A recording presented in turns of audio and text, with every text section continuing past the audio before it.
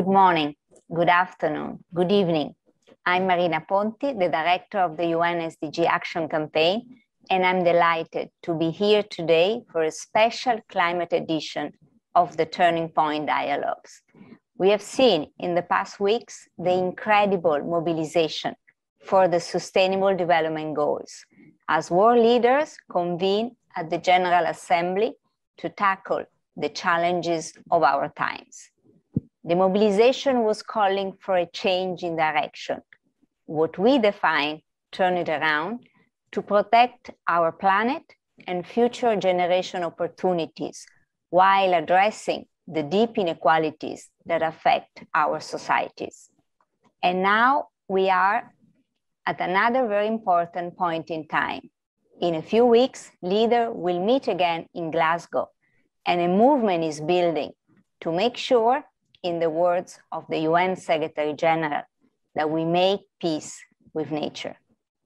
We must act now to tackle climate change and make sure that the $1 trillion pandemic recovery packages lead to green, inclusive, and just outcomes. So today we will be focusing on the responses that are needed from the global community in key areas, including community resilience and adaptation. I'm delighted to be joined by Fahad Al-Dehaimi, who is a member of the Climate Change Working Group at the Qatar Fund for Development and works across both development and humanitarian aid. Welcome, Fahad. Thank you for being here. And let me now welcome back Mitzi Tan, the convener of Youth Advocates for Climate Action Philippines, someone who's living and breathing the climate realities in a part of the world where the climate crisis is undeniable. Hi, Mitzi. Welcome both. So I'll first have my question to Fahad. We are here to talk about the power and opportunity of this moment as a turning point for people and for planet. Fahad, I understand you work to enhance community resilience in small island states and least developed countries through mitigation and adaptation strategies. From this perspective, what do you see as the most pressing obstacle that need to be overcome to enable resilience building and successful adaptation in this country? Thank you very much, Marina. Thanks for such a kind introduction. I think firstly, when we look at it from a political level, it's obvious to us that more funding and attention is required. Of course, we've seen increased attention and funding over the past decade, but unfortunately, the needs are growing faster than we can really keep up with. In relation to the fund, I think at a more localized perspective, we really see one of the most critical challenges is inclusion. And I've found through conversations with affected individuals that oftentimes the people most vulnerable to climate risks are often those who are unaware of the true risks of climate change. And even in the cases where they are aware, often they feel like they don't really have a voice in the conversation. So I think for us, it's kind of critical to ensure that these high vulnerability populations have the sort of financial, technical, and institutional resources they need to be able to adapt and really give them that voice. So here I think it's kind of critical to mention the importance of women's and girls' inclusion at this stage to be able to promote change and peace, which is a critical focus for us because, of course, it seems clear that the more inclusion and empowerment that we have of the most vulnerable, the more actors we really have to be able to drive action to reduce climate change. So I think the sort of underlying story for me here is we have to kind of ensure that people have not only a voice, but also a hand in being able to really address the causes and the effects of climate change.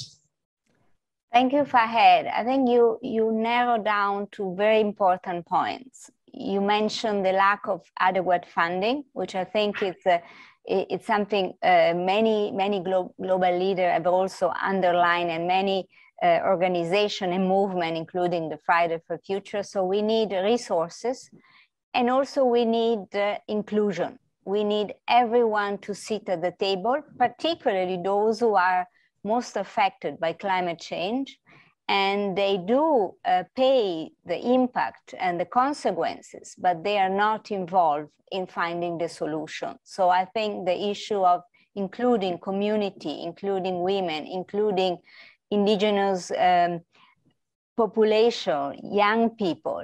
So thank you for raising this point. And I think it's a perfect way to ask the same question to Mitzi. You know, you are young, you're a young woman, you are an advocate, and you live in a country that is very affected, you know, by climate change. So what do you see as the main obstacle that we need to tackle today?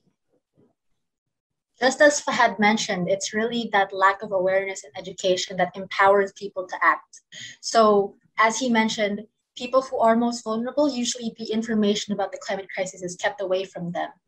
And because of that, we're not able to push and demand for more from our governments and from world leaders also. And so we're not able to adapt. And with the systems of injustice and profit-oriented system that we have today, that's so focused on the overexploitation of human rights and resources and workers in the global south, and the everlasting quote unquote profit of the global north, we end up having countries where we're not able to adapt and industrialize. For example, the tip of this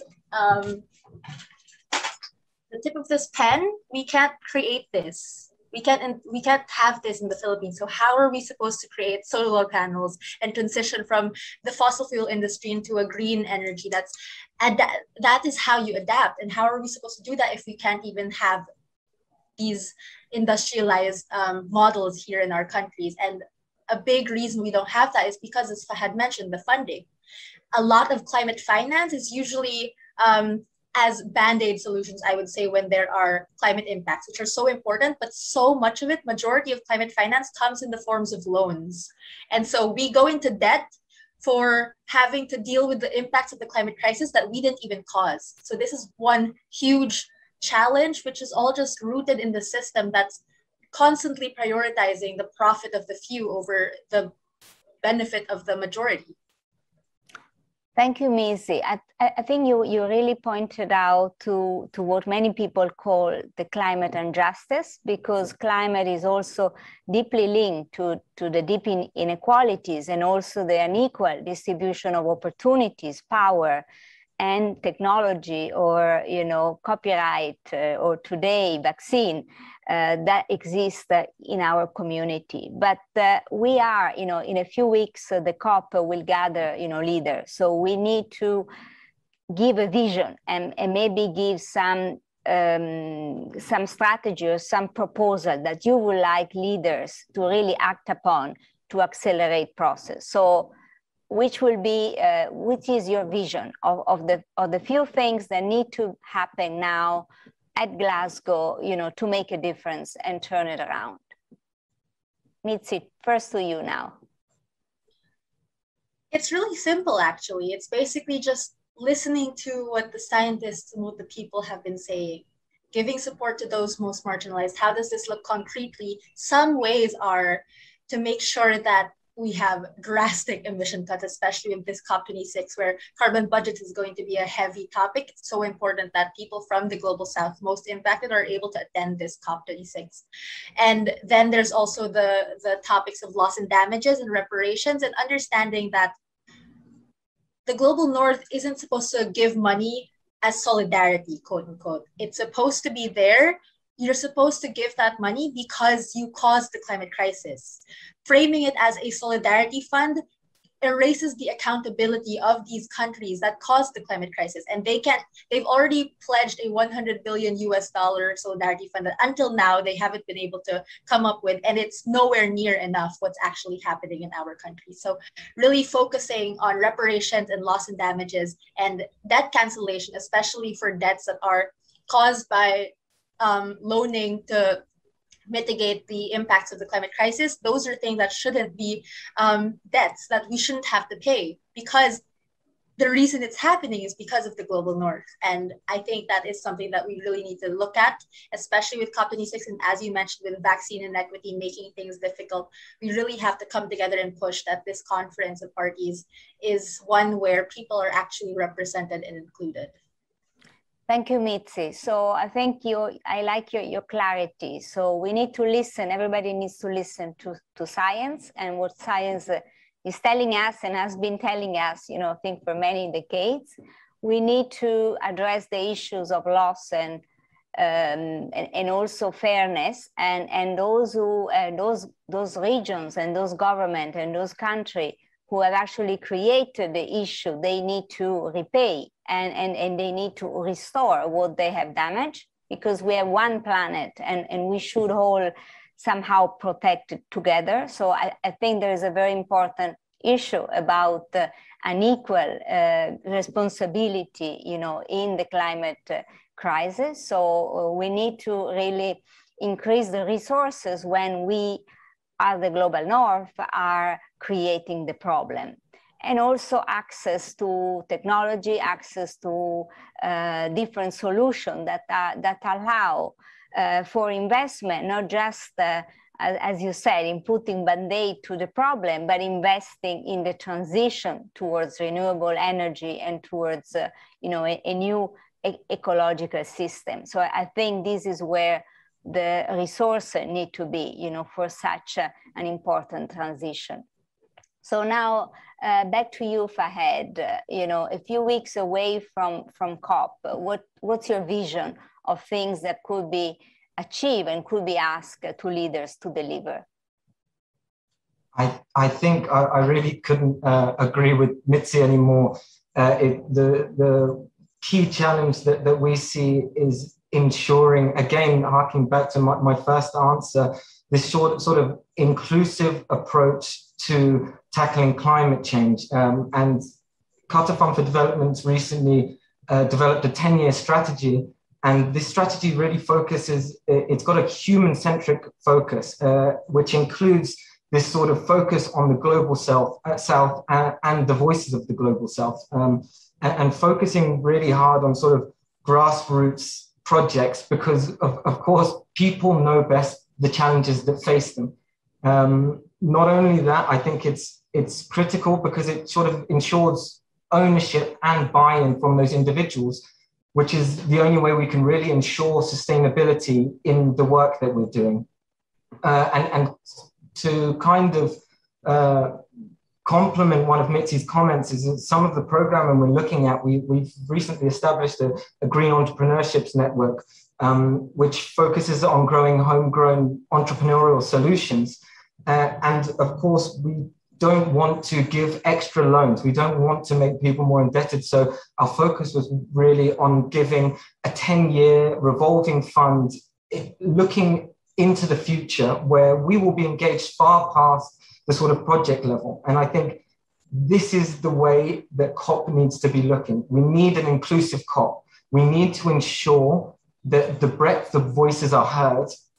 Firstly, that includes the voices of the most vulnerable, as we discussed, and making sure that the global south really does have a voice.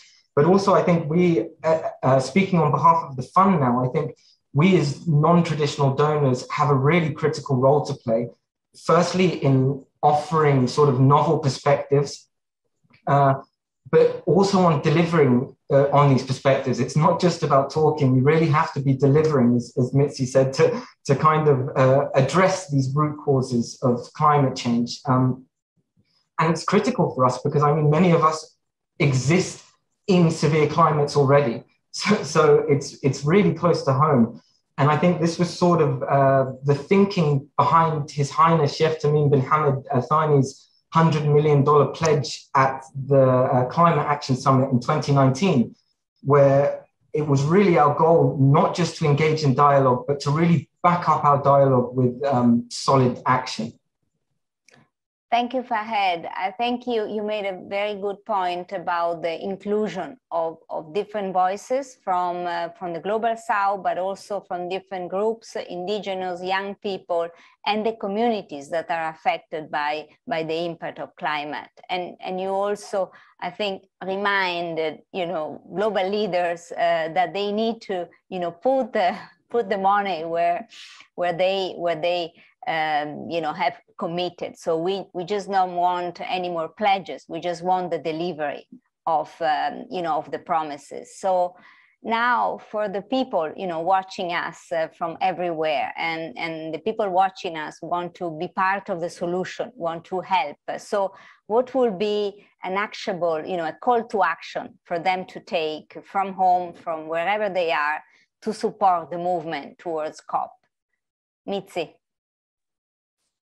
There are several ways to do this. One of them would be to make COP and climate a dinner table conversation, make it normal to talk about these things so that we raise awareness with our peers, with our families, and we start pressuring world leaders together. A more concrete way is on November 5th and 6th during the Conference of Parties 26.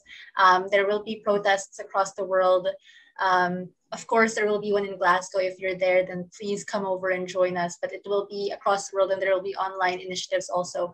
We really need to come together as one community, as one planet, to resist and to fight climate injustice.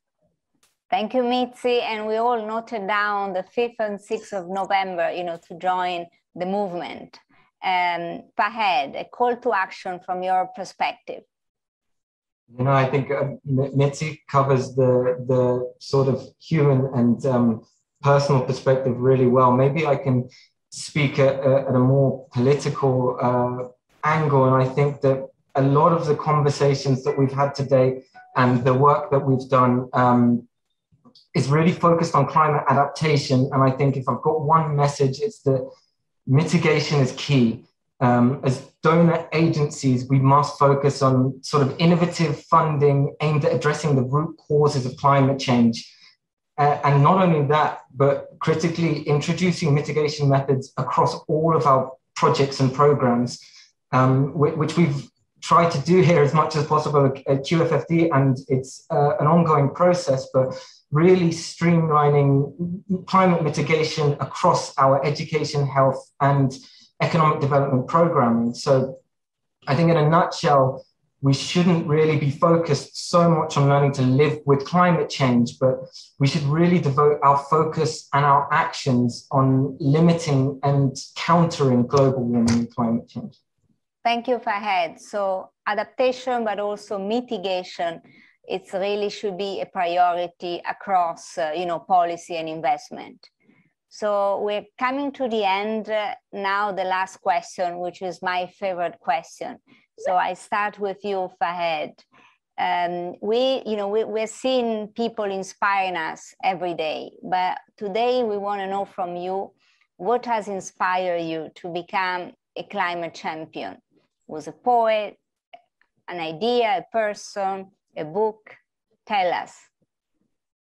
Thanks. It's a really interesting question. I think my interest in general in international development sort of stemmed from coming from a really mixed cultural background, being half Qatari and half South African, and also spending a lot of my youth living around the world, including in many developing countries. And so I think really critical to that, and the big driving factor in this was probably most importantly my mum, because she really didn't shelter us from any of the realities of existence.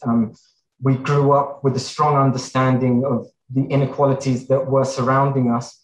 And I think this sort of really drove my passion for cultural understanding and wanting to build better societies. And the link with climate change seems really clear to me, because being sort of our biggest existential threat, regardless of culture, class, race, gender, I think I was sort of naturally drawn towards the cause. Thank you, Fahad. Thank you. Mitzi, back to you. What has inspired you? For me, it's kind of similar that I grew up being exposed to this. So my family has always been very close to the environment, but also I did see the typhoons constantly growing up.